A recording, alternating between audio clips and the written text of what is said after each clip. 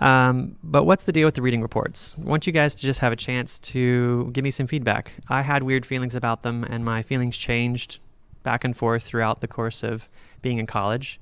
I attended an undergraduate program part-time at like 3 or 4 different universities. One of them was Multnomah, and then I got a graduate degree at Multnomah University. Multnomah was the only program that did reading reports. And at different points from the age of 16 to 26, I had wildly different opinions at different times on the fact that most professors had reading reports. What do you feel about reading reports? What are your various thoughts at the time? Any volunteers? Yes. Yeah, for smaller groups. Yeah, so maybe in a larger group, people don't care as much. Yeah. So why is that exactly? Is it because I'm assuming that what you're saying is that in a larger group, less people will engage in the reading. Is that what you're saying? Mm-hmm. Does everybody agree or concur or feel differently? Yes. When you talk about reading reports, are you talking about like a one-page summary paper that you write after doing it? No, because maybe that's what we need to clarify too. When you're taking your final, there'll be an extra question on there that says, what percentage of the course reading did you accomplish on time? And I don't know if they still do that, but that's something that, for 10 years that I attended Multnomah did. People will write 100%, 80%, and that is how much points they get for that particular assignment. So 20% of your course grade is basically a number that you put on the final. Does that make sense? That you self-report. Is that something that they're still doing? Yeah, I figured they were. So yeah, who else has an opinion? Yeah. I can see them doing that for the individual more than the school. Yeah. To do like an integrity check. Yeah. Like making someone feel guilty if they lie about how much they actually read on there.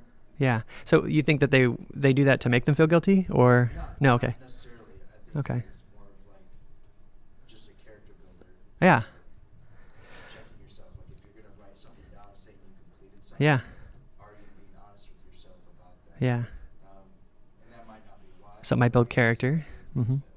If it doesn't work, if somebody doesn't report honestly, what does it? Is it a character degrader? I mean, I know. I don't have an answer. I'm just curious what you think. Yeah. Have lied on those. Yeah. It doesn't seem to affect them. Yeah. In the short term. Yes. But you never know what that's going to do to their character in the long term if they keep getting away with small stuff like that. Right. What they're going to get away with. What they Yeah. can get away with later. So did we hurt them or help them? That's the question. It's like, oh, maybe we helped them, maybe we hurt them. It's kind of debatable, isn't it? Yes. Oh yes. They get to choose.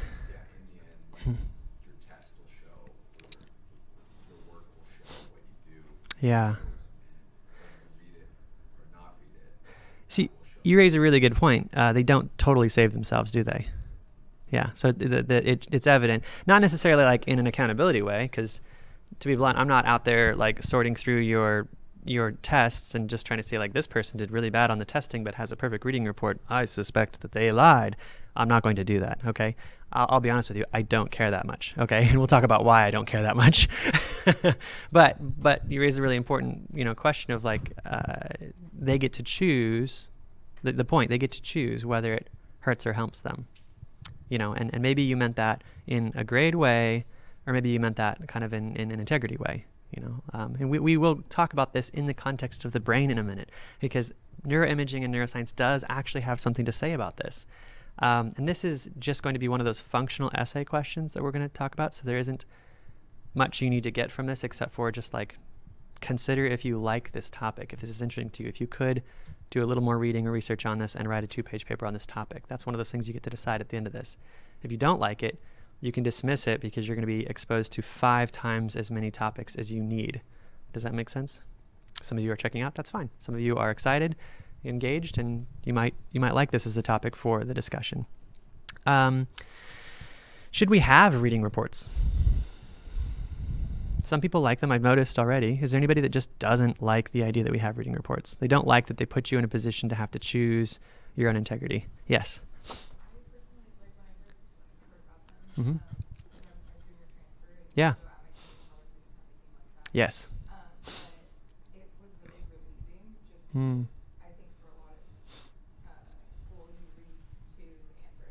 Yes.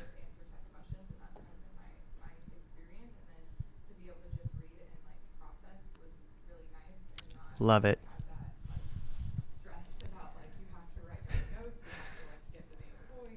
Yes. I like that perspective. I didn't always feel that way, so I assume that not everybody comes to that naturally because I didn't. But I love that perspective. Anything else? Does anybody absolutely hate them? I've hated them at times, so I don't feel that to be an unusual or problematic perspective. Yes. Sure.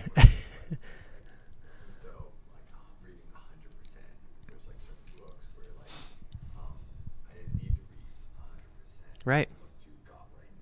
Right. Yeah.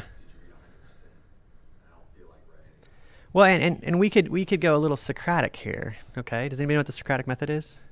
I want to really talk carefully about every term before we move forward in the discussion. So we could say something like, "What do you mean by 100%?" Is that a simple question? It does require a discussion, doesn't it? What about skimming? Does that count? Have you ever asked a professor, how fast can I read it? Seriously, how fast can you read it? Is there like a black and white line? Or are you thinking about something else while you're reading? Yeah. So you might not know what you're reading. Right. Exactly. So why I have when I was a junior, so it's probably around your guys' range at Multnomah, I took a advanced human growth and development class, and they had a learning disability specialist come in and wanted to teach us about learning disabilities by testing us. So I got tested and found out, which was not a surprise because I'd had tests as a kid, that I had every learning disability there was. And they're rated on a 5-point scale, and I had 9, there's 11. I had 9 5s and 2 4s.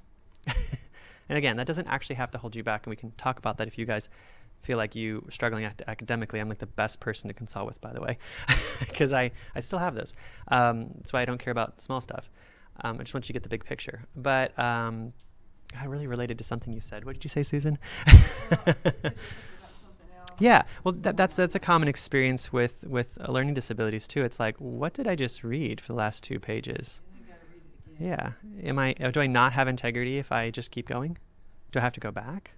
It's not obvious what those lines are, is there? So to me, I view reading as a really complex thing. I don't care what you choose to be your standard, okay? I don't care if you choose to read it really fast. I don't care if you choose to read it really slow. Obviously, that's going to affect other grades if you take corners that you shouldn't take. I do want you, however, to be able to have the right feeling when you're answering it on the test, okay? Does that make sense? And we'll talk about that feeling in a minute because we're going to get into the neuroscience of it. And I still don't know how I feel about reading reports. And so your feedback to me would be awesome because you can change my mind. You'd be surprised as a new professor who's never taught a undergraduate class before how much you could change the way that I do classes if you wanted to. We talked about that before some of you got in here. So this is more of a philosophical question, but again, I like to be a little Socratic. What is a lie? I mean, the definition is not completely obvious to me. And when can it be a good choice? Some people in the room are probably going to say never, and some people are going to have a lot of exceptions. Do you guys have any individual feelings on that? There's no right or wrong answer. Yes? I feel like a lot of people's definition of lie can be different, Mm-hmm. but I feel like it's kind of whenever you feel that you are being untruthful. Yeah. Or answering. So you'll have that feeling. You'll have a specific feeling. Yeah. There is only one tiny problem that we'll get into in a little bit with the neuroscience. I'm going to make sure I'm looking at the time. We've got plenty of time. That feeling changes based on a number of factors. And so it's going to be more or less sensitive depending on a certain spectrum that we're going to talk about. And you have to assess where you are on that spectrum. But we'll get to that in a minute. Yes? Yeah.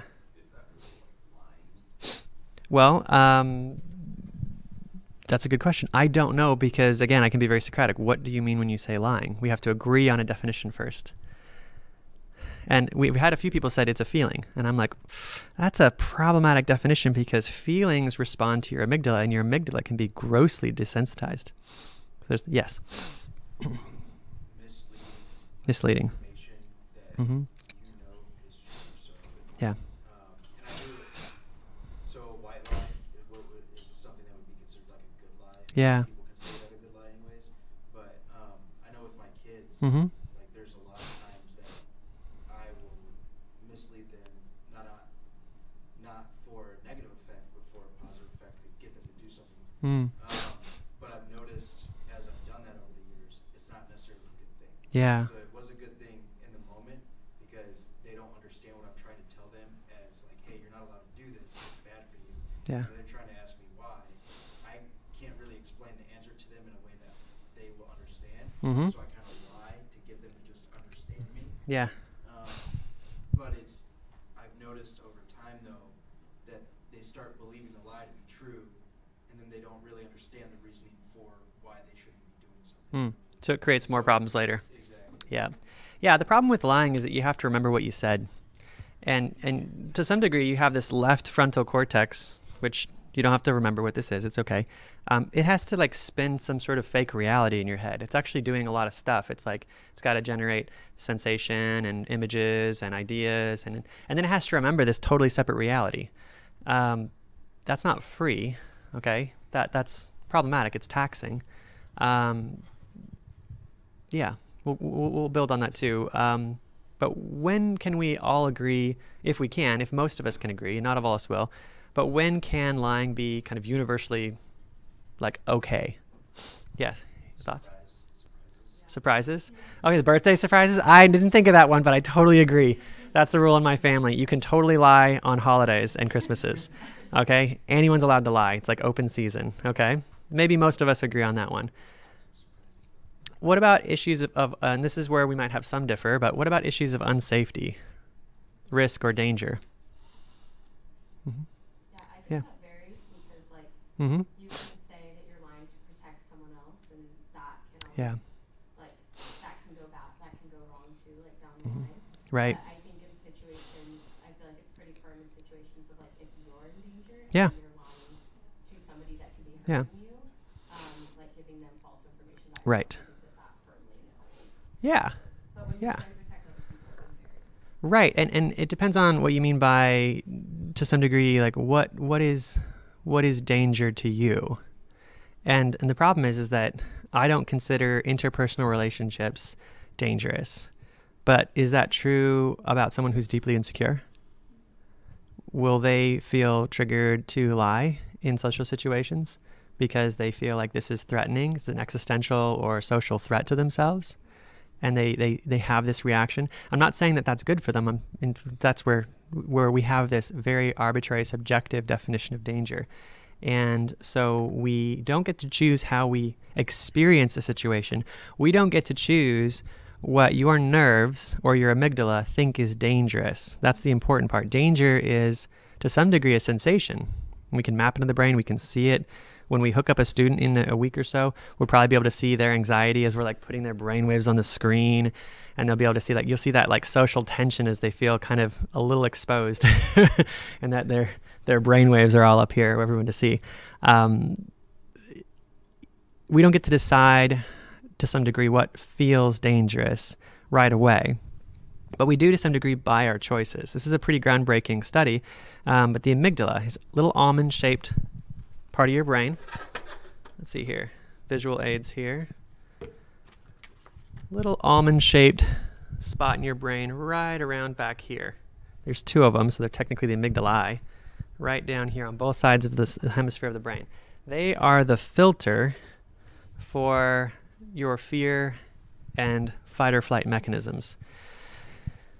The problem is, this is again a really big problem, that if we get into a pattern of lying, and I'm saying it maybe more philosophically, like I don't actually like using the word lying because, again, I don't know what you mean sometimes when people say it, but if we get into a habit of maybe being defensive and reactive and protective, that's maybe a better definition. Is that fair? we see that the amygdala actually changes slowly, but it will change to become less sensitive. So we no longer have reactions when we have to fake a reality, when we have to generate something in our left temporal lobe. We can just, nope, that's not how the world works. We can pretend over here. And we do that when we're lying, and we also just do that when we're not being genuine. Is that fair? So it's complicated. It's not so black and white. But you can map it in the brain. You can see, these red areas are when somebody's telling something that's disingenuine or not true. And the green is a different type of activation for when we're telling the truth. They're very different. We can chart them. We can map them. We have to construct experiences when we aren't genuine or we aren't telling the truth.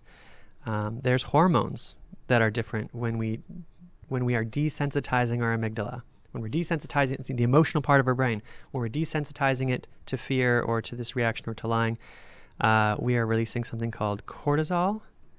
And cortisol changes how our memory works. It changes how our reaction to fear works. We're releasing something called oxytocin. You don't need to remember any of this. But the important part is that it's a defensive reflex that makes you more defensive in the world around you. So that if we're really bright and we have really great self-esteem and manipulating the world around us, and that's, people do develop self-esteem around just manipulating others. It's like, I'm in control. I can just juggle everything. You probably can. You'll get really good at it. But you start to exist in a world with this feeling that things are less safe than they really are. And to some degree, you chose that through 1,000 choices. Does that make sense? And so when we aren't speaking our mind or telling the truth, we are sending the wrong impression to our own nervous system. Is that fair? And some of us have been doing that for a long time, and some of us sort of do it occasionally, and some of us just really try not to do it. And it's just kind of a spectrum. And some of us float in and out throughout our life. And our brain changes back and forth and back and forth. And we get to decide whether we are kind of on the hypervigilance scale or whether we're in this like safe zone where we speak our mind, tell the truth, and we also learn and grow. And that's the big difference between these two states of mind. I don't know if it's going to be a slide on here or not. Yeah. Okay, let's talk about this for a second. Speaking our mind and not lying are different. And this is actually maybe more important for the topic. Not lying is a much smaller category, isn't it? Speaking your mind is saying things that you just could choose not to say. It's not a lie of omission. It's just like saying, like, I have this opinion. And this is actually a really complicated part of the class because I want you guys to engage. I want you to tell me when you disagree with me. And I think to some degree that takes some risk, right? You have to risk the fact that I might know a lot more about it than you, and there's this fear or concern that I'll be tactless in the way that I correct you. Does that make sense? Which I'll try not to do, obviously. But that's why we don't speak up. But what's the cost of not speaking up?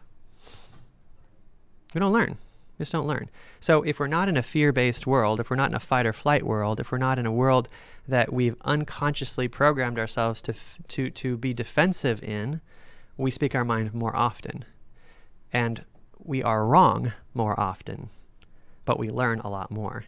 And then sometimes the teacher's wrong, and sometimes the other students are wrong, and sometimes you're right, which means that you self-righten who you are, but you also might help self-righten your community. So that a heavy, defensive, not fear-driven, but really, really defensive or controlling nervous system that tries to control everything isn't really wired to learn and change and adapt. It's designed to react. So there's two modes, and you get to choose where you are on that spectrum. And so there's lifelong consequences for that because, again, when we're in a defensive position, which we unconsciously tell ourselves every time we don't say the truth, we wire ourselves to not learn. Yes? What about if you have super guilty conscience? If You're always questioning whether someone thinks you're lying, or maybe you are lying, maybe you're not. Yes. You're gonna do the same thing. So you have a very active amygdala that's very desensitized. It's very sensitive, and that could be related to a different imbalance, or it could just be that not that this is necessarily likely, but it could just be that you're the only one telling the truth in a community. So you're the only one sensitive to that kind of control. Does that make sense? And if you're worried, if your paranoia is focused on like saying, well, I'm really worried that someone thinks I'm lying when I know I'm not lying, then there's some other like social insecurities or things that are creeping in that like anxiety. Yes. Anxiety is really, really complicated. As I said, I work in a neuroscience field where I actually do neurological treatments on patients. I treat complex PTSD and dissociative PTSD. Multiple personality disorder is my specialty. I resolve that and get people back down to one personality. And there's not a lot of people in the world that do that. And so I can tell you a lot about, mental health stuff. That's my field. But that's more like after class. If you want to come ask me, I'm pretty much here after class until like 5 o'clock usually. And I can do meetings and stuff like that. And that stuff will come up in class and we'll cursorily addressed it. But yeah, we might not be able to get into it, or it might not come up in the book. We'll see. Okay. So speaking your mind is an expression of actually feeling very, very safe in your environment. There's a problem. Not every way that you speak your mind is permissible. And in the real world, to some degree, some people make the argument that it is, and that might be true. But you're also in a university that has extra standards that exist. That exists more constraints than the public does, if that makes sense. So we do have to take into account some sensitivity. We expect not you to change the content of what you say or the content of what your thoughts are. We want you to put your thoughts out into the world here. But because of the filter and because of the constraints of, like, for example, the disability, the diversity rules and things like that, you do have to have decency. Does that make sense? Now, decency is just like obvious, right? Okay, you'd think, but sometimes that's not true. So we do expect every single person to be extremely decent in the way that they put their mind out here. If somebody's way off in some problematic ideology, the only way that they're going to come back to reality is by saying it out loud. Does that make sense? And so in a safe place, they can speak their mind. But this isn't just a safe place for them. This is a safe place for other people. Does that make sense? And so there is some regulation around how you speak your mind. So it's a little more nuanced, but you're also college students. We expect you to kind of get that. And if anybody is, like, say, way outside the bounds of appropriate behavior, I just want you to know that I'll never correct you on a character thing in front of anybody. Okay? I will only talk to you after class. If we're talking about like neuroscience stuff and we're talking about facts and we're talking about how the brain works, I might correct somebody on something academic in front of the class, but it's not supposed to be, anxiety provoking. Does that make sense? But if it is something a little more deeper than purely academic, I'll never correct you in front of your peers. That's a principle that I hold that I think is unhelpful. Does that make sense? Okay. All right. So what is telling the truth and when is it important? We talked a little about this with speaking your mind. It's more than just telling the truth. It's being honest about who you are and what's on your mind so that you can change and you can grow as a person. Telling yourself that you are safe. It's like putting money in a piggy bank. I want to invest in my own nervous system. I tell the truth so that my body will respond as though I'm safe when I want it to. Otherwise, it might be responding that I'm not safe even when I am. I might be interpreting social situations as an issue of safety because of some of my behavior. Some of it could be trauma, so it might not be your choices. Like as I said, it can be complicated, can't it? But it might be some of my choices that have contributed to the fact that my body thinks I'm not safe when I maybe should be thinking I'm safe. So we do contribute to that. Putting yourself in a learning mode. We only learn if we're open to it, and we're only open to it if we make decisions that tell us that we're safe. So if we want everybody to feel safe, if somebody doesn't feel safe in the classroom, come talk to me. I can't choose how you feel for you, but I can definitely try to accommodate anything that I can to make this a safe environment. Does that make sense? And we sometimes have to intentionally tell the truth or intentionally speak our mind just as an act of resensitizing ourselves to maybe a history of lying. We know that we've desensitized our emotional brain and we want to get back to a sensitivity. So it's time to start saying the truth in front of people who we have judged to be safe. Does that make sense? And that's the hard part because you do take risk. What if this room isn't as safe as we hoped it would be? What if you walk away feeling really negative? It will negatively reinforce that behavior and will encourage you to, again, go back to your old patterns. Yes? So I have a couple questions. Mm-hmm. I know that one thing that I've asked in my life anyways, Mhm. talked about with other people, are we born Mm-hmm. like with the ability to lie? And it sounds like lying is a reaction of fight or flight. Yeah. So it's kind of like we're born as like liars. Yeah. essentially, like, or at least with the ability to lie. And we're Does your body know the world isn't safe? and we're not really Yeah. taught Mhm. that we're not taught how to lie or why to lie at first anyways. Like we can just do that on our Yeah. own. But with that being said, does that mean that sometimes we don't choose whether we lie or not? Because I know in the flight or fight instinct, sometimes your body, your mind kind of takes over and Yes. does what it wants to. And if we had a thorough discussion on what we define as a lie, we would probably come to the conclusion that it's a very, very broad definition, because it could be, what if you don't feel like you're being genuine to yourself? Is that a lie? Does that count for quality of work? It's like, well, I don't know. It really depends. So yeah, I think we could agree on a definition of. That's why I don't like to use the term lie, because it's got too much like strict like expectations around it. Like maybe defensive behavior, you know. Because when we're in defensive behavior, we're not often as genuine as we should be. So I think we are. It could be say that we are probably born with the ability, the reflex to self-defend and protect ourselves, and that can move into a classic definition of lying pretty easily, which it does for most people. If you have a kid, I don't know if some of you had kids or not. Kids who have a high IQ, they just learn to lie pretty quickly. Why? Because it's like a magic spell that makes problems go away. It's like, if you ever watched Harry Potter, it's like, done, I fixed something, you know. It's that cool. Kids with high IQ will figure that out pretty quickly. Yeah. So you're pretty much saying that lying is always done as a like defense mechanism, or is that fear? Well, relative to your experience, because we have this sensation when we're not being truthful, we're not, and that's probably maybe a better statement, or not being genuine, or being defensive from our amygdala, but we do choose how sensitive that is by our actions and behavior and by our environment. So if you live in a totally safe environment, which I'm not sure is true, then if you're having a reaction in your amygdala, it's because you are giving yourself some false information by the way that you interact with the world. And you probably, to be fair, you probably do that because you weren't always in a safe situation, if that makes sense. Now, maybe people naturally do this, but I don't believe that there's anything totally safe in our world. You know, even this classroom, I would like for it to be safe, but I don't know that it totally is. I want you guys to choose to be courageous and brave and speak your mind and tell me when you have a thought and tell me when you have a concern or a question,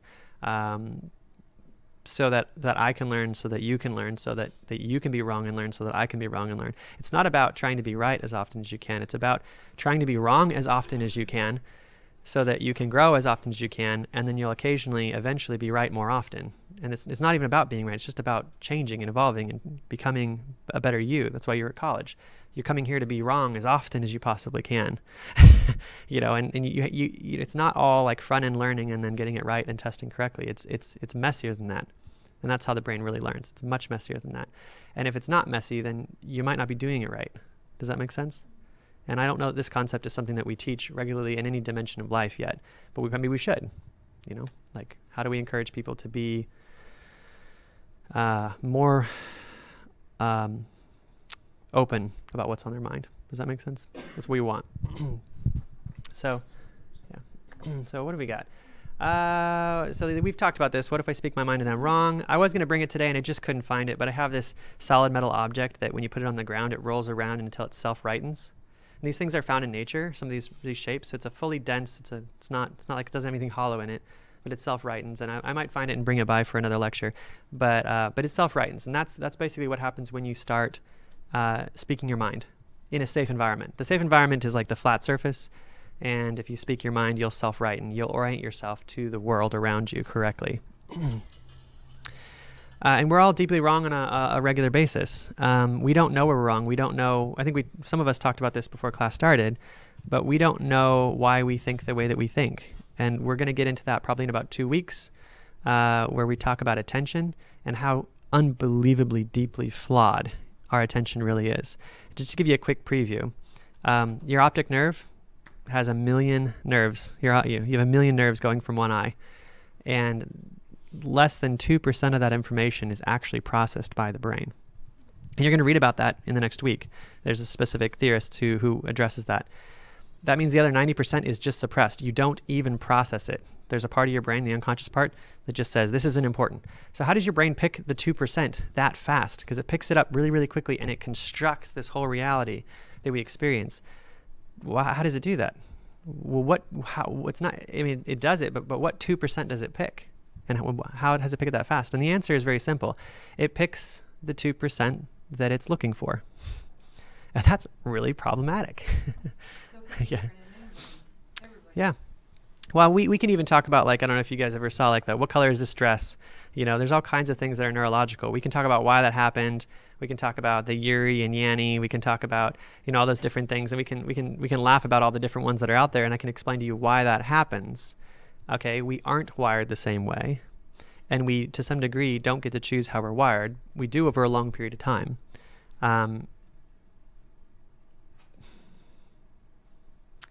Yeah, we do get over a long period of time, but it is very complicated, and we don't know what we don't know.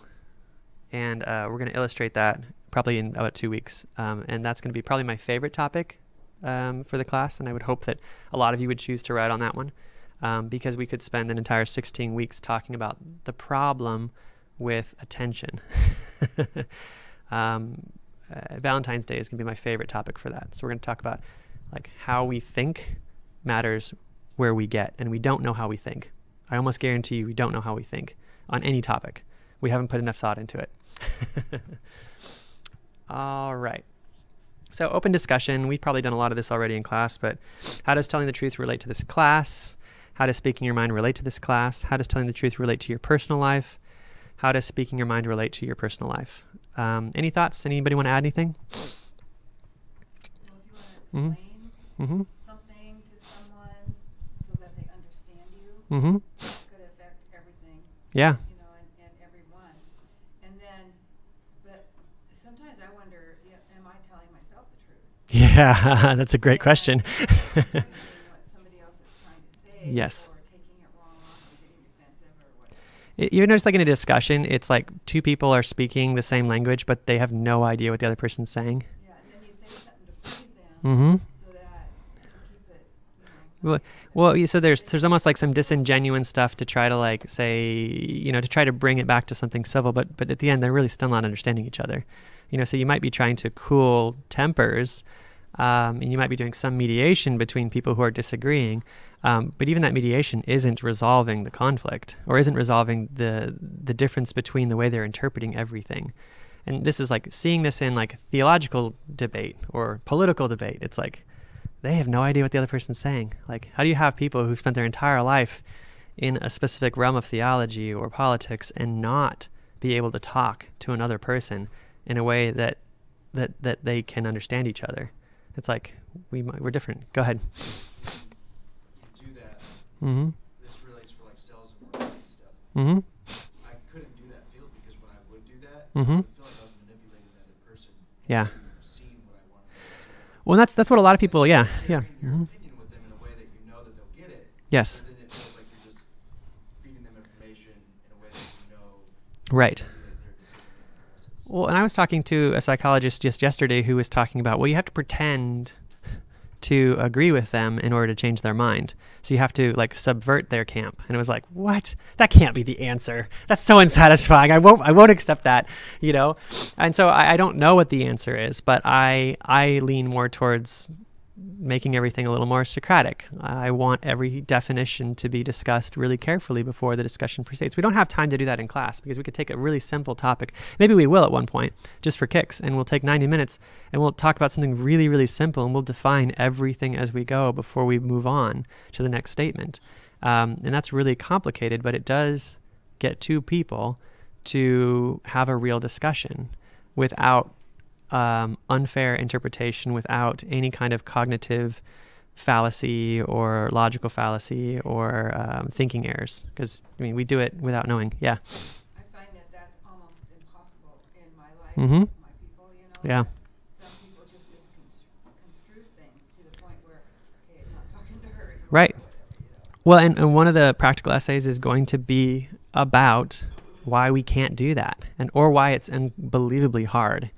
And I think there's a certain amount of humility when you study the brain. You realize, like, it's amazing we can communicate it all, because we are so focused on our agenda that we read, or I would say orientation. So how we're oriented affects how I interpret everything you say, when all you care about is how you're oriented, and neither one of us have the ability to reach deep enough into the other person's heart and make a change. And we see what we want to see. You know, and I gave a literal example of like visual, but it works that way in all the other dimensions as well. What if you only process 2% of the information? Do you get to choose how you see the world? Yeah, you do. That's a problem. It's not exactly unbiased. So let's see here. The first practical essay topic is, why do we tell the truth? So just to give you some context, does anybody feel like that would be hard to write 2 pages on? We'll talk more about this. So when you actually have to write this, we'll have brought it up a few more times, okay? But how do you guys feel? Is it like okay, or is it nervous, or is it exciting, or is it okay? It's good? Okay. So that's basically the gist of it. For the last 5 minutes, we're going to go over a quick YouTube video, okay? Does anybody know who Richard Feynman is? He is a physicist. I love physicists, as we're going to find out when we go over the neuroanatomy class. I'm going to bring in some actual props to illustrate why the brain forms brainwaves. There was a big scientific breakthrough about 3 weeks ago that I just, face palmed because it should have been obvious. But when you look at the world through a physicist's lens, the brain makes way more sense than if you just study neurology. And this is going to be not really related so much to neurology, but I want you to think about and maybe discuss for the last minute why this relates to studying the brain, okay? If you get hold of 2 magnets and you push them, you can feel this pushing between them. Turn it around the other way and they slam together. Now, what is it, the feeling between those 2 magnets? What do you mean, what's the feeling between the 2 magnets? There's something there, isn't there? I mean, the sensation is that there's something there when you push these 2 magnets together.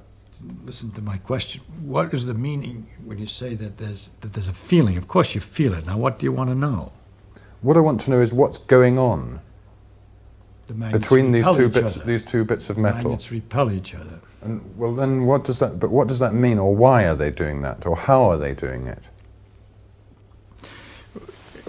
You're asking. I must say, I think that's a perfectly reasonable question. Of course, to it's ask. a reason. It's an excellent question.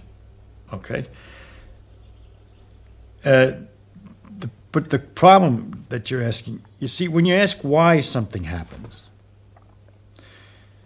how does a person answer why something happens? For example, Aunt Minnie is in a hospital. Why? Because she went out and she slipped on the ice and broke her hip.